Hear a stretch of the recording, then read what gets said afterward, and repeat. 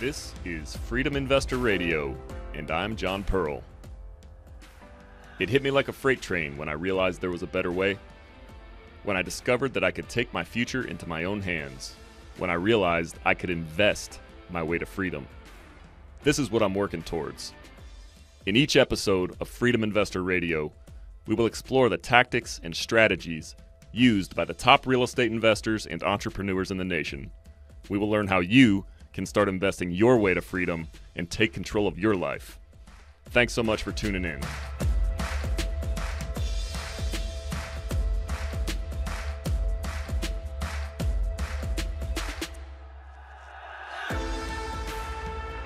What's going on, everybody?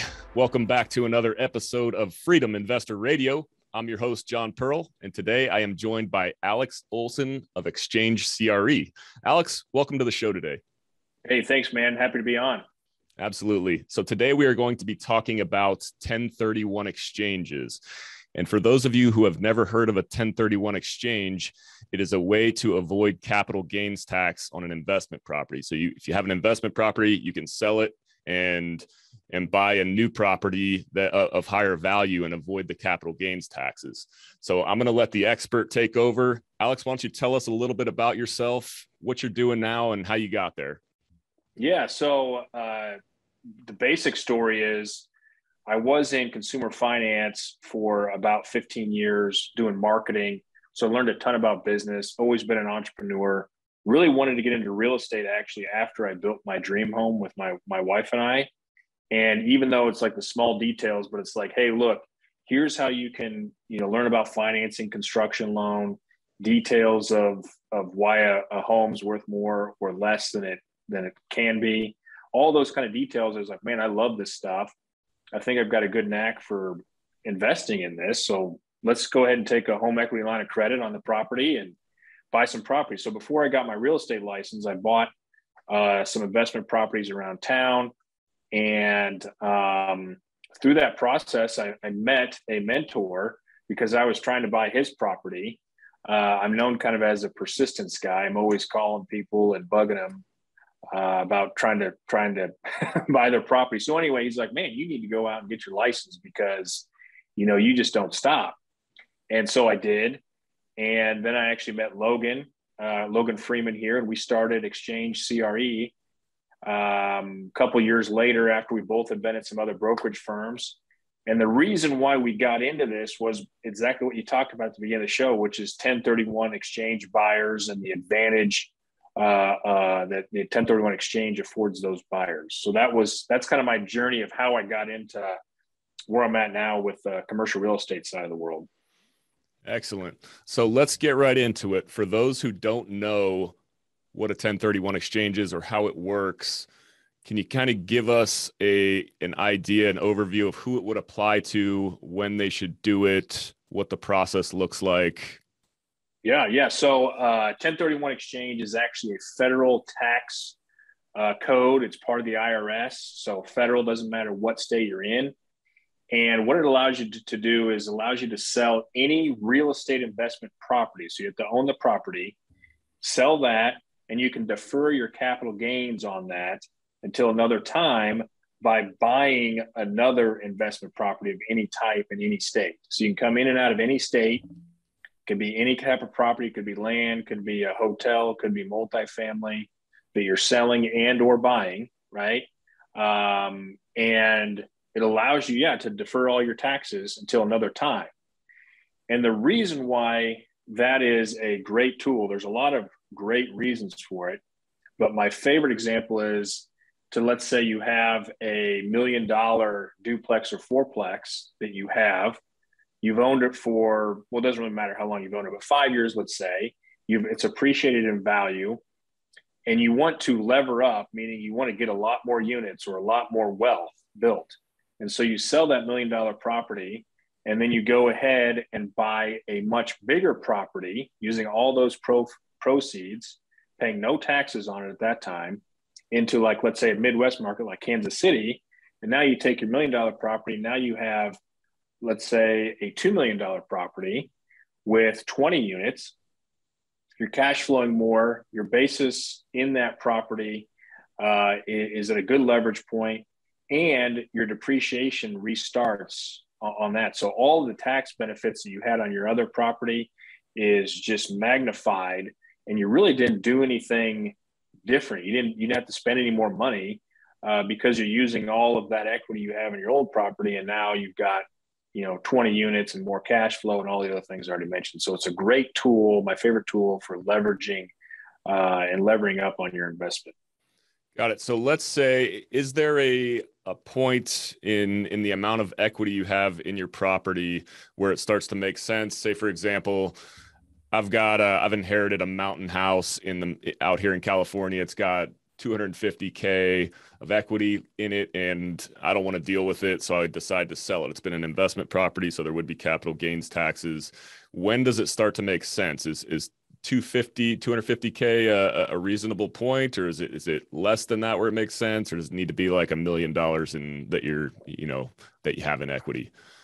Yeah, and that's a good question, but it's really up to you in what you like to do. Of course, where we're at here in the Midwest in Kansas City, and what our clients are typically looking for and what we have access to from a multifamily side, $1 million to $5 million is a good spot, because anybody can buy a duplex, a fourplex in Kansas City, let's call it $200,000 to $500,000. So there's a ton of competition for those smaller properties. So in your example, the $250,000 in equity is still a good spot, because here in Kansas City, you can leverage 75%. So you can put that 250 down and buy $1 million property, with a local lender here at, call it 5%, maybe 5.5% interest rate. And that's a good start, and so you can go up from there. We have a lot of people that have $1 million in equity, and so they're out here buying $4 million worth of stuff. We've got a 41 unit, for example, apartment complex that's exactly what someone's trying to do, is take they sold a $2 million property, had $1 million in equity, and now they're trying to leverage up to buy this $4 million property.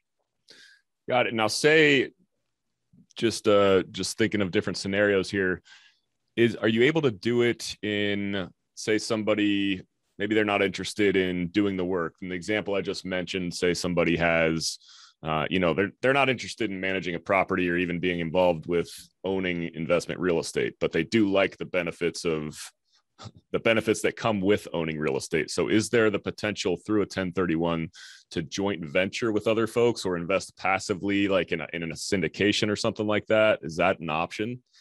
Yeah. So the best option for that is to find, what you're doing is you're setting up a tenancy in common. So you technically can't invest as a passive investor syndicator, because what you have to do is you have to take and maintain that ownership of what you sold, and even using the same entity to buy the new property. But how you can do that in more of a syndication style model is through what's called a tenancy in common. And certain syndicators have those on occasion. For example, here in town, there's several syndicators, FTW Investments, they have on occasion, and really as a need basis, 1031, a TIC type of structure that's perfect for 1031 exchanges, because you can take your $1 million in equity that you have as part of your entity and combine that with maybe 4 or 5 other 1031 partners that are also ticking into a $10 or $12 million structure, and you're completely passive. Where the management company and it's not a syndicator, but the business owner and manager of that group has all the control, makes all the business decisions, and you're there as an investor that's more passive, obviously, than you would be if you owned it and had somebody else managing it. Got it. So let's talk about the process of initiating a 1031 exchange. From my understanding of it, it's not something where you can just say, oh, I've sold an investment property, I've got these funds, and now I have to place them within, is it 90 days? You have to, so that's a good question. So it's 45 days from the moment you sell. You can identify up to 3 properties. From the moment you sell, you have 6 months to close out 1, 2, or 3 of those properties. And so those are hard and fast. Doesn't matter if that falls on Christmas Day. Doesn't matter if you're in the hospital. Any of those kind of things. It's calendar days that you got to be very careful with. And to elaborate a little bit more, you must sell your property and have a qualified intermediary hold all of your funds. You actually can't touch them. So if you've already closed out your property and you're like, hey, yeah, I've got these funds in my account and I want to, defer taxes by exchanging, you're too late. You have to have the qualified intermediary handle your funds in advance before they get to your bank account. Otherwise, it's a done deal at that point. And so you got to be very careful of who you're working with and how you're doing it. And those dates are hard and fast. Your qualified intermediary is going to hopefully be on you and let you know what days, your identification period really is, and really be strict with you and help guide you through at least the identification period. Great info. So all you folks out there, I know a few of you who will be listening to this are thinking about doing the 1031 exchange. So take notes. And so you mentioned the qualified intermediary, which you are. So you can't just go to anybody and say, hey, I got this money, I want a 1031 exchange. So that somebody like you has to be contacted and on the team prior to the sale of the property. You have to take hold of the funds, and then you control where the money goes alongside of that person who's performing the 1031 exchange. So what about some other pieces? I was just going to say, hey, so we're actually not a qualified intermediary. Okay. Because a qualified intermediary needs to be arm's length, meaning they have no real, impact on what your decisions are in terms of where you're going to buy your property, how you're going to sell your property. So a qualified intermediary is typically a title company or an attorney or a CPA. And there's actually some really good ones out in California that we recommend. And that's where most of our business that we refer to goes to, because they allow you to make that last second change on your 45-day window where they're saying, hey, a seller says, hey, look, I changed my mind. I want to identify this other property. Some qualified intermediaries allow you to identify at like 11:59 p.m. on your last day. So our role as Exchange CRE, as a real estate broker, is we help you identify and close out and buy a replacement property for you that cash flows and meets your criteria, that is, going to fit within a 1031 exchange type of investment. And so that's kind of our, traditional real estate commercial brokerage transaction. And that's why we focus on the 1031 exchange buyers, is because we understand all the intricacies and the stress really of getting, finding and closing out your property. Great. So thank you for clarifying that. And so what about, you mentioned a little bit, some timelines. So again, can you kind of walk us through a full process of what it would look like if somebody was going to, looking to go through, perform a 1031 exchange? They reach out to you and you kind of help them piece together all of the teammates, and then you kind of help them on the back end or on the other side of it, finding the property. Can you kind of walk us through that? Yeah. So a seller says, hey, look, I'm going to sell this duplex out here. Good idea would be to reach out to, someone like myself and say, hey, look, I want to sell this duplex.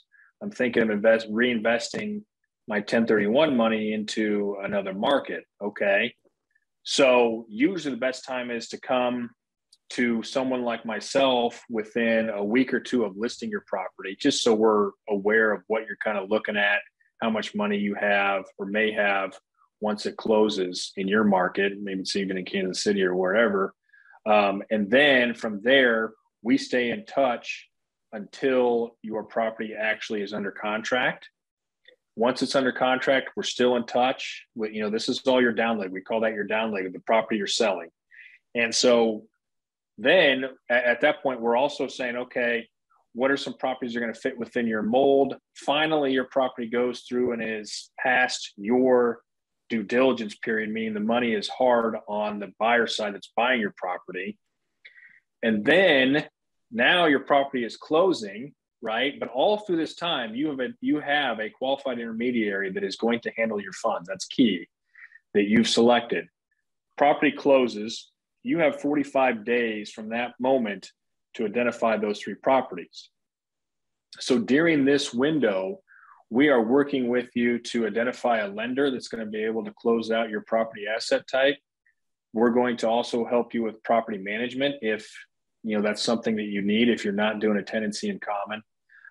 We're also going to help you with insurance, local insurance that gets you actually commercial grade rates versus your State Farm or something that just isn't made for investment grade property. Of course, attorneys, if you have to set up LLCs and some of those other things, anything you need here in Kansas City, we are able to help you identify and get you in contact with contractors. If you're doing a value add type of product, which most people are, they're buying that. So we set all that up for you, or get you in contact with all of those people well in advance before your property closes and as your property closes. And then what we're doing during that 45-day window, and hopefully before, is we have an off-market marketplace. I know that sounds a little bit weird at first, but where all the deals that are on our marketplace, on our website, are direct to seller. We represent you, the buyer, in those. They're not listed. They're not on LoopNet. They're not on MLS. The only way you can access to those is if you're a member of our website, which is obviously free to join. And we have 10 or so deals on there at any given moment. But as a 1031 exchange buyer client of ours, we're constantly feeding you those deals saying, hey, what do you think about this deal? What do you think about this one? Well, I don't like that submarket. I don't like that, style of property. Whatever the case may be, we're in constant feedback with you during this entire period. And hopefully in the middle of this, we're able to find a property for you, get it under contract. We've even already negotiated with the seller based on the inspection report. And now we're past or almost at the end of due diligence by the time your 45-day window's up. So your risk of paying taxes on the property you sold are very low. And I'd say probably 65% of the time when we're working with a 1031 exchange client, we have got them past the due diligence period before the 45-day window is up, to where you are basically, like I just said before, very low risk of anything bad happening. Obviously when you want to fly into town and we want to meet up, happy to do that, show you around, do video tours, whatever the case may be. We are the eyes and ears for you here in the market. And the only way we really make money is when your deal closes from the seller. So traditional brokerage transactions, seller pays commissions, and everybody moves on, and hopefully we do another one, soon, kind of scenario. Yeah, what an excellent value proposition in a scenario where time is of the essence. Kind of a one-stop shop to make sure that this thing goes through in the needed time frame. So that's great. And aside from that, even if there was no time frame, I can tell everyone from experience, it's no fun going into a new market and having to build out a team on your own. So that's great. Yeah. And I've heard you mention Kansas City a couple times. I know that's where you're located and where you do business. Now, I'm really bullish on Kansas City. I like what's going on there. Can you kind of tell us why, for somebody out in California who may not be familiar with it, why it would make sense, why Kansas City, the Midwest, where you're at, makes sense to invest given the current environment? Yeah, so the number one thing, in my opinion, is it's a low barrier to entry. So, any property you have here, let's just talk about multifamily, you can buy and increase rents. There's no rent control. So let's say day one, you buy a property, somebody or everybody's on month to month. In theory, or in actuality, you can raise rents on every single one of those tenants the next month, and there's no penalty and nothing you have to do other than, peace of mind with getting comfortable with that with the tenants. So that's a great feature. It's very, as part of that, you can tell it's very landlord friendly. Tenant laws, of course, we don't want slumlords or anything in here, but it's landlord friendly. No rent control, no real rhyme or reason of different things you have to do for tenants during and after. I mean, there definitely are, but it's not very strict. Then you also have low taxes, low property taxes. that is, on one side of the state line is better than the other side of the state line, but one side of the state line is more predictable than the other side. But in general, it's pretty low taxes. And people are kind of shocked when they come in here and they look at their pro forma and they're projecting taxes based on the sale of the property. And I have to kind of walk through them and say, hey, look, it's not necessarily based on the sale of the property, and it's not necessarily based on a formula. It's at the county level. And trust me when I say taxes will be, in general, relatively low. So those are a couple of the tenant and landlord features of the Kansas City market. Then you have, of course, the diverse economy. We're not a master of anything here, but we have a little bit of everything. We have tech, we have agriculture, we have a lot of healthcare, we have a ton of engineering firms located here. We have, of course, all the service industries and businesses. We have 2 different states that are all kind of playing nicely together. And it's just a good, robust economy that, of course, is growing. We have 2.2 million, maybe 2.4 million people that live here. And, it's the economy is a scale that it keeps growing, and we're pretty progressive. So you're going to have a great tenant base. Then we also have an amazing rent to income ratio. It's very low, meaning the rent ratio, the rent is low compared to what their income is. So everybody talks about 3 times, rent is 3 times income, monthly income, or whatever the case may be there. Well, ours is a lot higher, and it's very difficult to not be able to fill that void. So what that means is we can push rents higher than even what they are. And we're seeing really good rent growth. And so there's not a lot of risk to tenants not being able to pay their rent, which is another good thing. Construction costs are also relatively low and plentiful.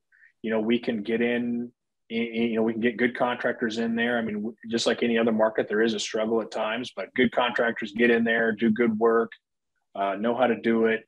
And so from all those different factors is why, and of course I live here, we really like Kansas City. I mean, you can get a duplex for as low as $200,000, and you can get a 10 unit for $1 million. And so the economies of scale as you grow your team here is also pretty easy, even once you're established in the market. That's great. And I want to circle back, Alex. You mentioned that you have an off-market marketplace. I forgot to ask, what kind of properties are those? Are they specific asset classes, price ranges? Can you talk a little bit about that? Yeah, our most common, what we put on there is multifamily, because multifamily is the hottest commodity. Everybody understands it and wants it. And of course, it's also the most plentiful, because everybody needs a place to live. So that's what you'll see on our marketplace. And the typical price range that's on there is $1 million to $5 million. We do have quite often actually stuff that's a little lower than that and a little higher than that. But that's our sweet spot, is $1 million to $5 million. We have right now, as of today, 10 different opportunities that are, like I said, direct to seller on there. And they range anywhere from 10 units up to 40 units, I think, is our largest we have right now.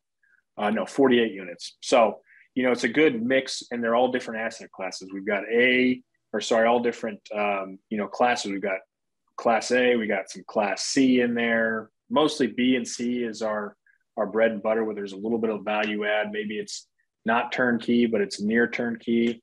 So, and the reason why all those are in there is because when someone is coming into the Kansas City market, we want them to feel comfortable. So we don't want to give them a D plus or even a C minus. We want it to be, hey, look, this isn't a cash flow day one. It's 80, 90, 95% occupied, maybe even 100%.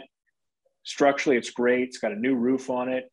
Go in there, put a new paint color scheme into it, maybe upgrade some appliances and counters, and push the rents up.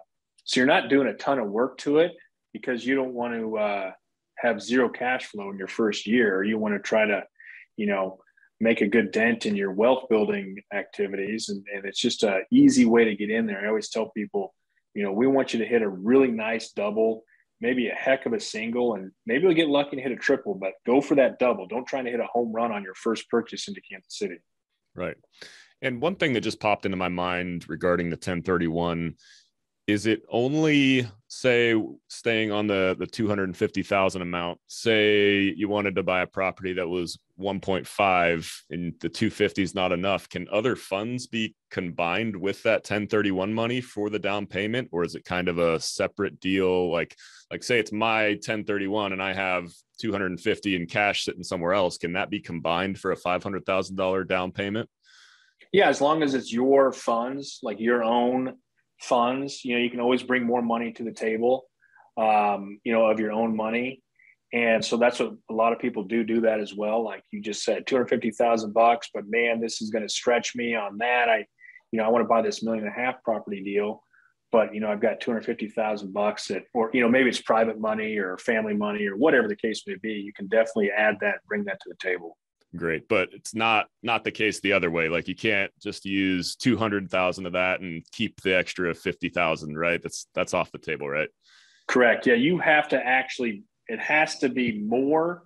So the purchase price of your new property, the up leg, has to be more than what you sold the down leg for. So if you sold it for $1 million, even if you have only 200,000 in equity, the next property has to be bought for at least $1 million in order to defer the capital gains on that. Got it. So just to summarize your off-market marketplace, generally $1 million to $1 million plus. I'm thinking at the 75% loan to value, somebody with 250K could make that work. If it's more than that. And if you don't know what the loan to value is, though, I mean, you put 250K down for the down payment, and then the lending is going to provide the rest at 750K. So if anybody out there is in that boat, then this sounds like it would be a good option for you. All right, yeah. Alex. So I want to kind of pivot a little bit. So as mentioned earlier in the pre-show, I work at a nuclear power plant, Diablo Canyon Power Plant. I ask this question to all of my guests. So my mission is to replace my W-2 income with income from real estate by 2025 due to the fact that the power plant is shutting down.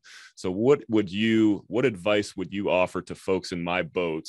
I know, and if you want to talk a little bit about I know you had an interesting exit from the W-2 world. So if you want to talk about that a little bit, but what advice would you offer, having been through it, for folks trying to exit the W-2 world and get into a life of entrepreneurship or investing where they have more control and freedom? That is a great question. And it's a great feat to do because you have this safety net of W-2 lifestyle. Paycheck comes, every 2 weeks, at least mine always did, and was reliable, never really had to worry about it. I was there for 15 years in my W-2 job, the same company. And so you get used to it. So yeah, the big risk is, oh my gosh, how am I going to survive with maybe some income that's not super regular? I mean, it is, with the cash flow and stuff, but it sounds risky. So the best advice, of course, is, build up your savings, all those kind of things, make a budget, all those, smart things that smart people do, but is to, cut that cord, so to speak, take the plunge, and you're already there in your life where you can do it. And so if you can accelerate, your mindset around, hey, look, I am going to be just a, self-employed worker, you're already there. And so I don't think there's a whole lot of risk, with people like yourself and like myself, that you're not going to be successful. I took my W-2 job, I was making, call it 100,000 or whatever it was, and was partially scared out of my mind, but I was more excited because I was fired from my position, which was amazing because I already had this backup plan of being a real estate agent, being a broker.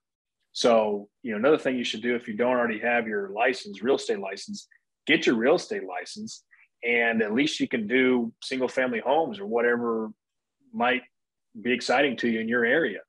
But anyway, so once that happened, I was, had to replace $100,000 in income.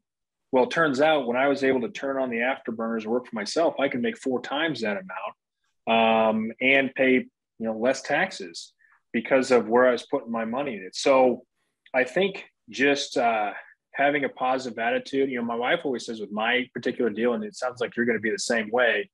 But, she was very scared and didn't think that, we were going to survive. And so, just having that cord cut, that lifeline, so to speak, cut was a great advantage for me. And I think for anybody that, once you're forced into it, you can do it. Excellent. I get fired up every time I ask this question. Makes me happy. I'm doing what I'm doing. So, Alex, can you tell us where folks can go if they want to, say they're getting ready to do a 1031 or they want to follow you and that they want to learn more about the 1031 or work with you? Yep. So exchangecre.com is my website where we have, and then the marketplace is right there. There's a link to it. You sign up, that'll actually prompt me to schedule a quick call with you. So that's my favorite place, is going there. Of course, I'm all over LinkedIn. I love interacting with people there regarding whatever market, whatever you're doing.